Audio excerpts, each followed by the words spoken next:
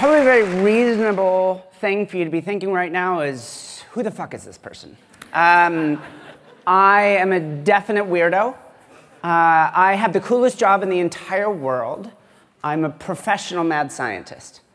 I started my career as a theoretical neuroscientist. So if you've never heard of that before, just substitute the word lazy for theoretical and you have the vision. So we build machine learning to study the brain. We study the brain to come up with better machine learning. It was a real blast. I love being a scientist. If everything in my life fell apart and I had to go back up onto campus and run my lab again, I would happily do it in a second.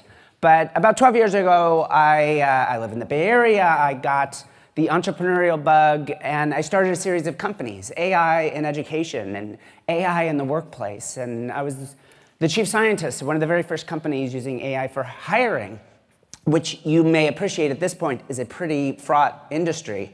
I got to explore all of these sorts of things, and across all of them, what really bound it together was what makes an amazing life? What does it take to actually build an amazing person? And not just for the most elite performers, not just for a bunch of billionaires in Silicon Valley or elite performers in sports or on Wall Street or whatever it might be. But if you were talking about 8 billion people, what would studying the brain and work and education and creativity tell you? So in 20 minutes, somehow I'm supposed to convey not only what it is that makes an amazing life, but the role that creativity plays in it, and then because of the nature of this conference, the role that AI and machine learning is going to play, good and bad. I had some slides, I had a talk, but it turns out what I've discovered over the last several years is I really love just coming out and talking. It was actually fascinating seeing the slides, you know, the survey results, where are people's passions. It's interesting to see AI and machine learning on there at the top. Believe me, I spend my time doing it. I believe in its power. But the earlier statement that it in and of itself is not creative is 100% true. AlphaGo can beat the best Go players in the world, and it knows nothing about Go whatsoever. On the other hand, for that one person in the audience that was all in for blockchain, oh my goodness, I've never seen a technology more in need of an actual problem to solve.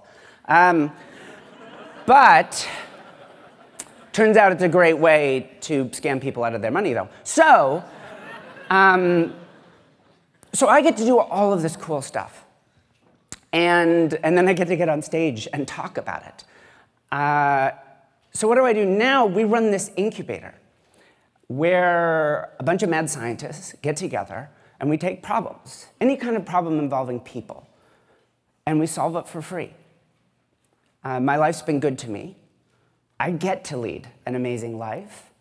And the idea that I could give that to someone else, someone that has manic depression. We built the first ever AI that could predict a manic episode, just based using people's phones. When my son was diagnosed with type 1 diabetes, I got to hack all of the devices attached to his body. Turns out I broke several federal US laws, and build the first ever AI to treat diabetes. Right now, we're developing a system called software-based gaze tracking, so we can watch where people are looking on a screen. It can just run in the background, and it never needs to share data off the device. Nothing goes to my server or anyone else's. We're developing it to track the progression of Parkinson's, but we're also looking at it for when a little kid is watching a video, so we can actually bring the parent in afterwards and say, hey, you know, your kid was really interested in this relationship between Bert and Ernie, and we might need a conversation about what it means for two men to really care for each other. And it doesn't stop there. The government of Singapore came to me and said, wow, we want to be a world center for AI research. What does it take to actually attract the kind of people that will drive that in Singapore? And the Secretary General's office of the UN had a somewhat similar question with their purview, and it's about being creative. All these transformations are about being creative. And we get the chance to do this. People walk in, and ask for help. And I'm in this amazing position where not only do we get to help, but we literally get to give it away for free. So what has all of my research shown me about creativity? Over the weekend, I was up at MIT. There was a conference on neurotechnologies. So we brought a whole bunch of scientists together from Stanford and MIT and Harvard and beyond, and a bunch of billionaires. So Eric Schmidt was there and Reid Hoffman and people looking to put money in this space. If you're wondering, the kind of entrepreneurs that gave you Facebook and Google now see your brain as greenfield for their next companies, which genuinely, do you want Facebook in your brain? Is a reasonable question to ask. But when you look at the actual science of what we get to do, and I have a bunch of startups in this space also, it's actually fascinating. So one of the technologies one of my startups has developed is called transcranial alternating current stimulation along the midline theta. Whatever. So you slap a thing to your head, and you are instantly smarter. Have you ever heard the old, I don't know, some of the crowd, I see people of my generation, and some of you, well, fuck you for being young. You slap this little patch on your head. You know the old Simon game? So it was like lights and colors and a pattern. You had to remember which sequence they were in. And as you get up to like 6, 7 link sequences, for most people, it's hard remembering what the next one is. So you put the little patch on, and instead of doing 5, 6, 7 link sequences, you can do 7, 8, 9 link sequences. And that may not sound trivial, but in my work, where I get to literally track the life outcomes of 100 million people, turns out that little change means you earn $30,000 more across your lifetime. You live 5 to 8 years longer, and you earn more money, and you go further in your education. It's like, these are the sorts of things people would want in their life. This is what I would love to give someone. Now, of course, this sort of thing eventually will be commercialized for everyone. My interest is in kids with traumatic brain injury. So one of the most common symptoms of traumatic brain injury, whether you're a soldier on the battlefield or a little kid that had a bicycle accident or was abused, or you may not know this, just grew up in a high-stress household. Millions of kids every year, what they were born with is taken away causally at a molecular level by stress. What if you could give that back to them? So you may not think of the kind of work that I do as creative work, but it is. Science and engineering is fundamentally creative. It just so happens I also get to get up on stage and sort of be a professional pompous jackass as well, which is also a creative experience. And now I get to write books, and it turns out screenplays, like I was in New York recently, and this person walked up to me afterwards and said, "You're a really fucking weird person. Would you be interested in working on a TV show?" And I said, "Yeah, yes, this would be awesome." I'm a huge, oh my God, I watched so many hours of Gilligan's Island when I was little. I'm happy to admit it. If you grew up in the 70s, it wasn't like the Breaking Bad era. You mainlined terrible, terrible television, and it defined who you were. But what's amazing is you can come out with so much more than that. So I'm up at MIT, and I'm watching this stuff. And it turns out, not only can I slap this thing on you and increase your working memory span, I can do a different kind of stimulation and increase your creativity. I can slap a little patch on you and electrically stimulate parts of your prefrontal cortex. And let's put it this way. There's a famous little psychological experiment where I give you a box full of Legos, and you put them together, and I say, come up with as many different creations out of these Legos as you can in the next 5 minutes, go. This is how psychologists tend to think about things like creativity. At the very least, it gives us some sense. All right, in the moment, how many different ideas can you come up with? It's pitching in a writer's room. You know, just how many dumb jokes right now, or good jokes, ideally, that you can come up with in the moment, and you can actually put this patch on and increase the number. Okay, about 10%. And this is just external. My actual passion, what I went to grad school for, I want to build cyborgs. and I literally get inside your head, jam things in there, and make you smarter. And unambiguously, this is achievable for those of you that survive the surgery. So I will take volunteers afterwards. I'm sure this will be great for your career or for whoever inherits the insurance payout. So, but here's the thing. Halfway in, I'm actually getting to something, is I slap this thing on you, and it makes you come up with more ideas. You are, in some basic sense, more creative. That doesn't do anything if you don't have the courage to tell people what you believe. I was giving a talk recently to a room, about a little less smaller than this, but a similar crowd, and they were chief innovation officers and chief technology officers. And near the end of this talk, these are big industry. These are people that notoriously spend trillions of dollars a year, supposedly on innovation, and yet, do you feel like you have $1.5 trillion worth of innovation in your life? Not really for me. So he said really bluntly and frankly, I'm in this giant company. I don't understand, how can I get my team to innovate? And I just said something in the moment which probably came across as very harsh, and I was surprised at how well taken it was, which is, if the cost of losing your job is greater than doing what's right, then you can't innovate. If you can't walk away from whatever you're doing, then you can't truly do something worthwhile. If you can't tell someone a truth because you're afraid that they won't hire you again on freelance, or they won't keep you on staff, or the audience won't get your sense of humor, you're not being creative. Creativity is not simply exploring the unknown. It is that. And let me tell you, as much as I love building AI, machine learning systems, that's what they can't do. They cannot explore the unknown. Maybe someday, some jerk like me is going to build that, and we even have ideas about where we're going in this space. But right now, artificial intelligence is fundamentally a tool. And you're the artists.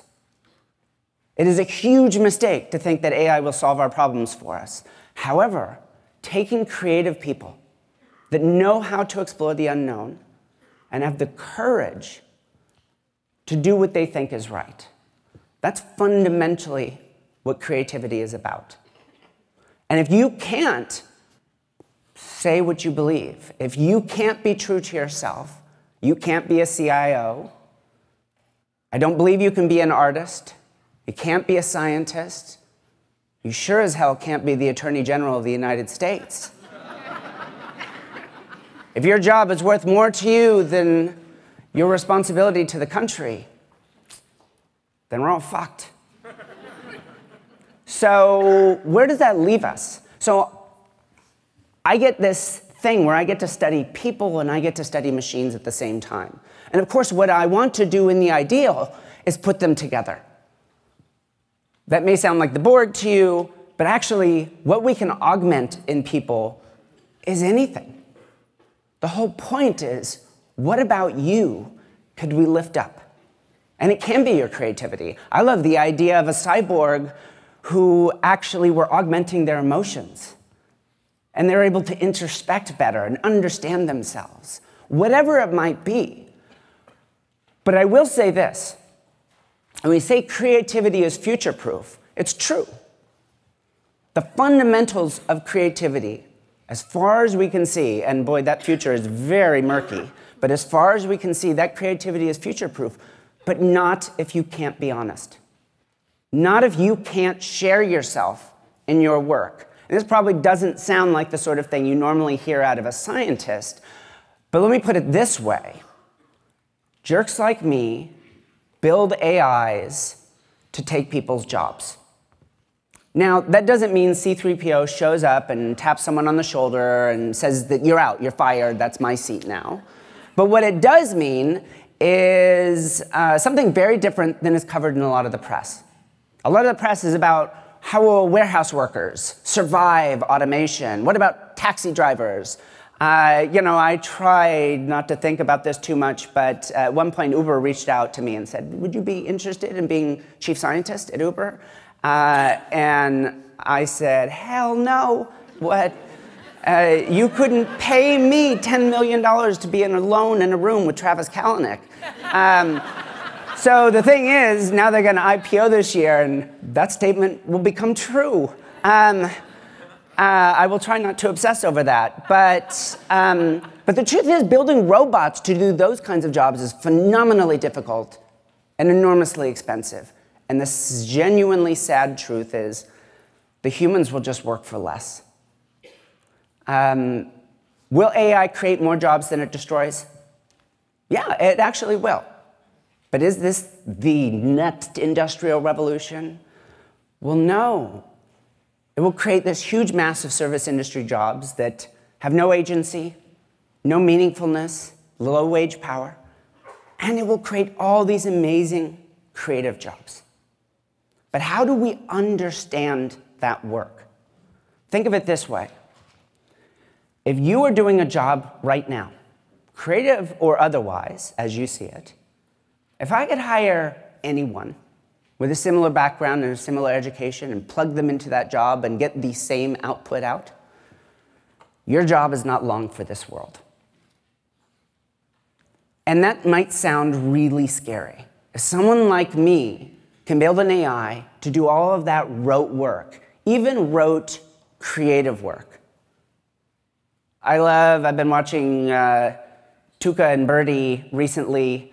If you haven't seen it on Netflix, go check it out. If you like BoJack Horseman, except you really wanted it to be about 30-year-old women, with their tits flapping out, enjoying the world, then go see it. It's great. But in the sense that only this woman could come up with this, and we, send out all the animation to be finished overseas. Boy, give it 5 or 10 years, and I guarantee you that you could give it a few frames and it could reproduce all of that stuff. You can just say, hey, you know what, I got this scene, Birdie and Tuca are gonna be going to the hospital, and there should be some sort of alligator taxi that takes them there, and here's the kind of color scheme I want, and it would spit all of that out. I don't really see that as terribly creative, because there was nothing to that that actually contained anyone's unique vision. So what is left after all that sort of stuff gets animated? If creativity is not simply the ability to draw a picture or write a story or run an experiment, if creativity is fundamentally what makes you unique, well, that's an amazing story. As scary as it might be to many, to people like you in the audience, this should be incredibly heartening, because it means that the future of work is what makes you different. The thing that makes you uniquely different is your only value. When I bring someone into my lab or into one of my companies, I only have one question. I don't care if you can program. I don't care if you know anything about brains or artificial intelligence. I can teach you all of that. That's all boring to me. I care that you will have had an idea that I wouldn't have. Now, that's something that I bet you as creatives really get. Whether you're writers or visual artists or musicians, it's about having an idea that no one else would have had. More and more machines can turn those visions into reality, but the visions are ours. They are what make us special. What I'm worried about is that few of us have the courage to share our vision with the world. And I don't just mean you, I mean everyone. I mean 8 billion people. Because no one's going to want to be on the wrong side of this massive divide between the creative economy and everything else. And I fundamentally believe everybody can do it. I know sometimes that sounds controversial, but my research, hundreds of millions of people, everyone can be amazing. I wouldn't build what I build if I didn't believe that. You can change a life, and you want to know what it is, that final ingredient for creativity around exploring the unknown, it isn't just about creating meaning. It's that you have meaning in your life.